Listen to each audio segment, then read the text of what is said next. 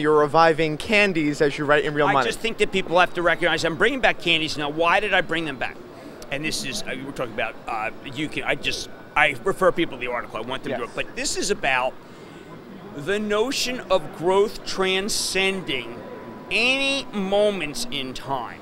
And that what people, I'm going back to that only to show that if you stay in touch, you buy and you do homework, and you recognize that if a company's growth slows down, as was the case with the E in their Express Scripts, fight with their largest client. If the company is a little more faddish, that's the case of the D in there, which is Deckers and Uggs, then you have to pull back from those. But overall, the growth, even with two stinkers, the growth far exceeded the S&P.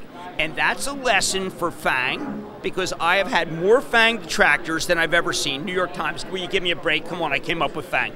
I have seen so many detractors about growth, and they're missing the whole point, which is that stocks are bought for growth. Now, we do want yield. I like Magellan Midstream. Why? Because it yields 5.